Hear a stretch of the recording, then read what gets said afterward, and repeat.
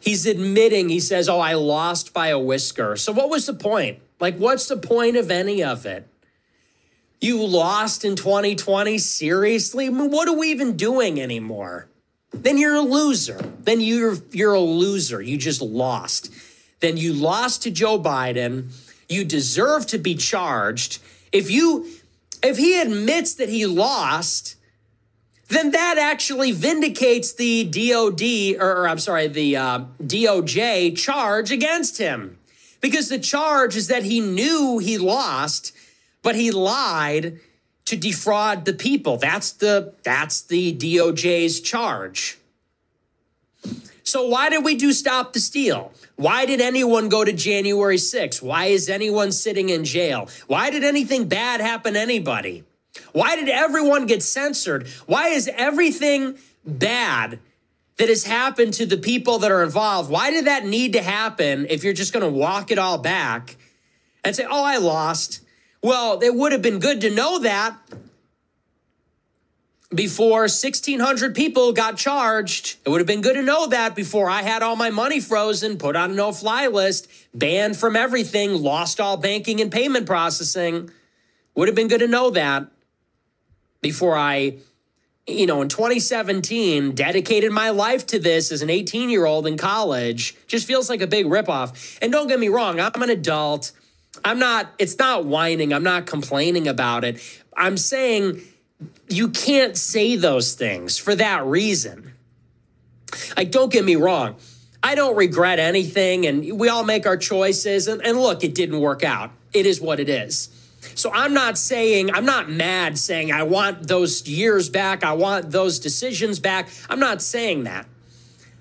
I'm saying that just goes to show what a tremendous betrayal it is.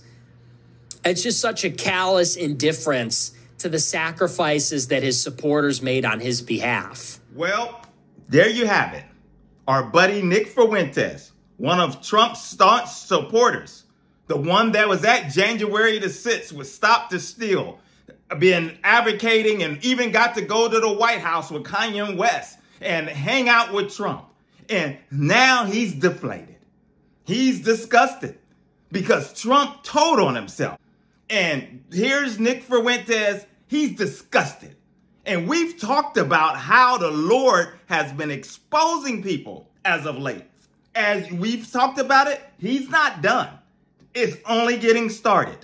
He is on the move because there's been people that have started up ministries lying in his name. They continue to have these ministries going about lying in his name. There's evangelicals that have been deceived by pastors that have been lying in his name, and God is not happy. And here we have it right now. That is out. The cat is out the bag. He is out, and what you going to say? They're going to try to make excuses, many people, and things like that. But this is one of his main staunch supporters. Many of you that's followed me over the years, I've showed you several of the clips of him where he just was so excited.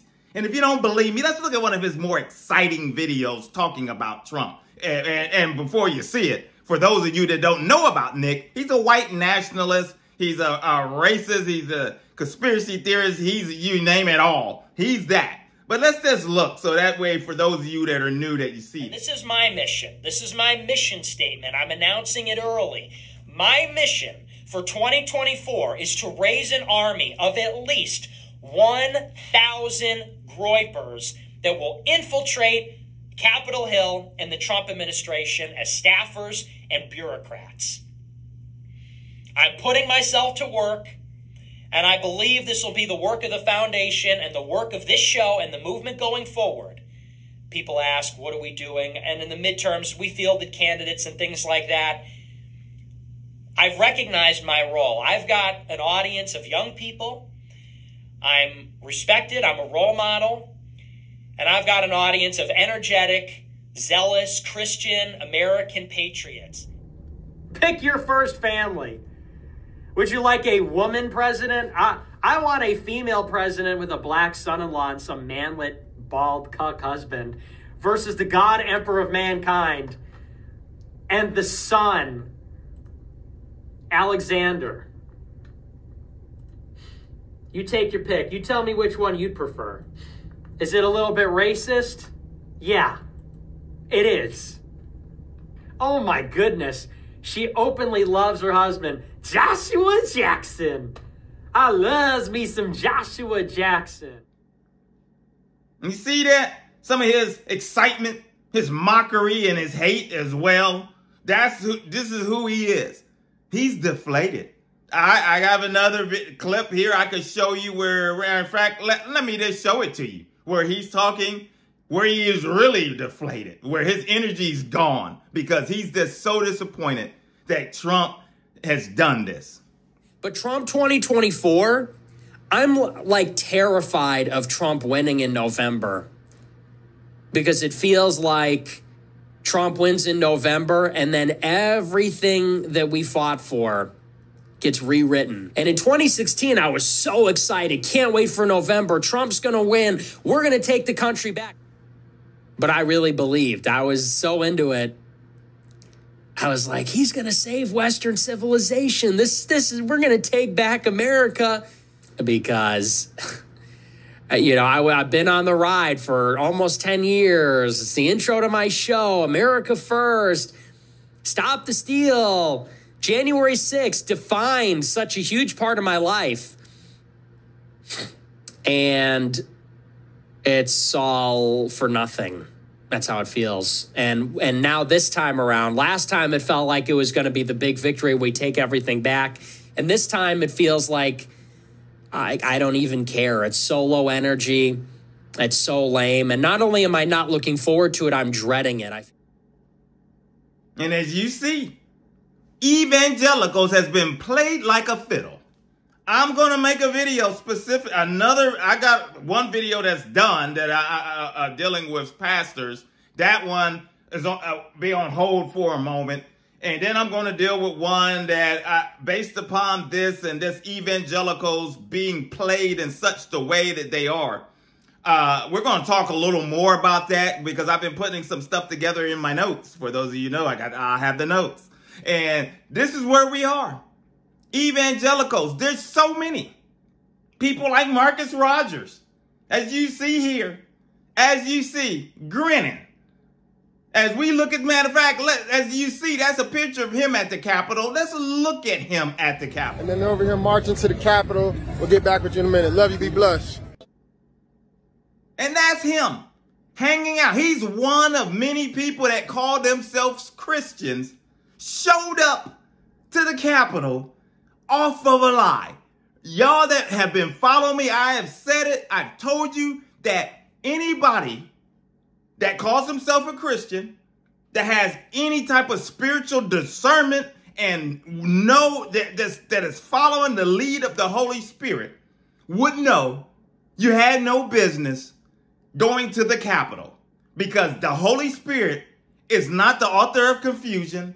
He's not going to lead you into something that is mistruth, something that is going to be chaotic like that, and for that specific reason, because Trump was standing up there doing this.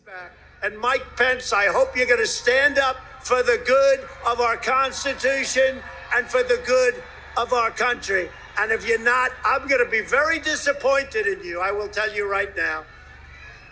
I'm not hearing good stories. So let's walk down Pennsylvania Avenue. Mike Pence didn't have the courage to do what should have been done to protect our country and our Constitution, giving states a chance to certify a corrected set of facts, not the fraudulent or inaccurate ones which they were asked to previously certify. U.S. demands the truth. Bring out Pence. Bring out Pence. Lying, as you can see. And he's continued to push this lie. He's put people in place. People have lost it all because of one man.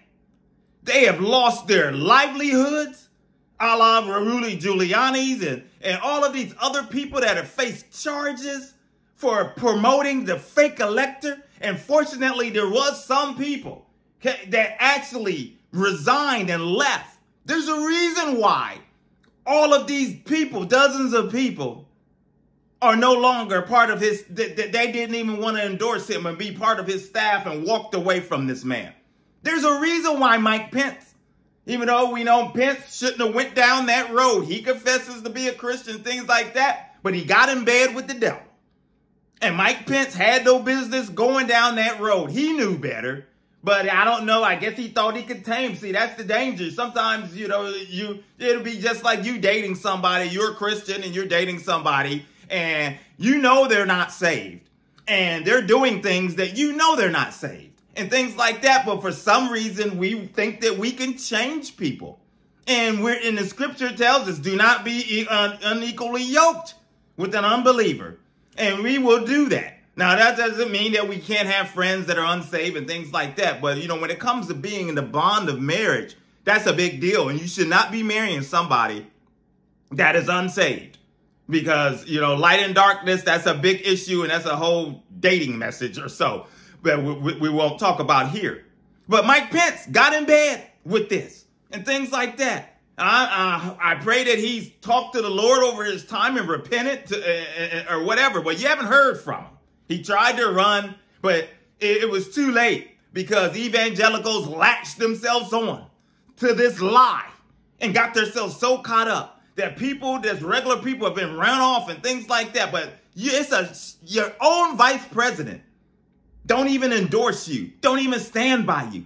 Your wife is in hiding and don't even come out, even though we know what it's about with her. It's about money and things like that. But this is where we are. And evangelicals, you got evangelical people that are setting up here and they're making videos promoting Steal the Guy. And which tells that we're going to deal with that because they're promoting a guy that admitted to lie. This is a federal offense.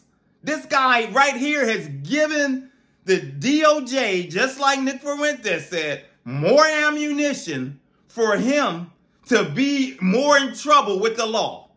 And any evangelical that has latched onto this lie, you may not be in trouble with the law like Trump could find himself into trouble and possibly locked up in jail. But you know what? You're in trouble spiritually. God's law of setting up there and abandoning the truth. That's what you're going to be in trouble for because you failed to use discernment. You went about selfishness. You did not sit there and you went down rabbit holes of conspiracies with these folks. And here we are as God is pulling the veils and opening the curtains as we've been talking about. And now you're starting to see more and more. He's not done. He's not done. Ministries are going to be crumbling more and more. People are going to become tumbling down. Their false ministries and gods that they've worshipped are going to be coming down. We talked about Robert Jeffress. We talked about him, where he was sitting there and got a Trump shrine in his churches. We talked about that. All of this chaos off of one man. And a man that he's in decline. He's like he's losing his bearings. But he's telling on himself more and more exposure. And we give glory to God, though. We give glory to God because we want people to be delivered from the hands of the enemy, the father of lies, which is Satan himself. That's what we want. Too many people and families have been destroyed because of one man and one man only that allowed the evangelicals where they put, it was 80-something% or so evangelicals that put this man in the power. And then they turned right around and almost did it in 2020. But then they go about it again during the primary after they know everything and still do it. Some people are hard-headed. And you know what? We're going to pray that, the sooner Mr. Trump is out of the picture and this whole MAGA thing is out of the picture, the sooner the Republican Party is going to have to rebuild from the ground up. And of course, the Democrat Party they've got their own issues too. And they've got some things that they need to work on, but they don't they got a lot of things to work on too, as we would say, because both parties got issues. But the Republican Party is the party that always want to hold the banner of family values and Christendom and all of these types of things. It's not that anymore. That left when Trump came on the scene. It left. They're more so the really far ones that are out there trying to promote a theocracy and take us down a road to no return in a different way that has nothing to do with the Christ that we have read in the scriptures. So that's what they're trying to do. And it's going to have to be blown up and rebuilt. And it only can happen. And the churches are going to have to rebuild, many of them, from within. Many pastors need to be excused. If they don't want to repent, they need to go. You need to leave that church. If they were latched onto this kind of lies and push this conspiracies and all of that kind of stuff, if they don't truly repent and come before the congregation in the nation, especially some of these bigger ones, and repent, you need to leave the church. You need to leave, because otherwise these folk, they need to be removed. You're going to have to start up a whole new generation, just like the children of Israel when they're hard-headed and wandering in the wilderness. New generations had to come up. That's what's going to happen as far as with the body of Christ. It is going to have some do-overs here. So we'll continue to call it out, continue to talk about the issues the church run away from, take the devil head on, punch him right between the chops. Evangelism for God is the channel. My name is Maurice Braxton. Until the next video, my friends, take care. God bless.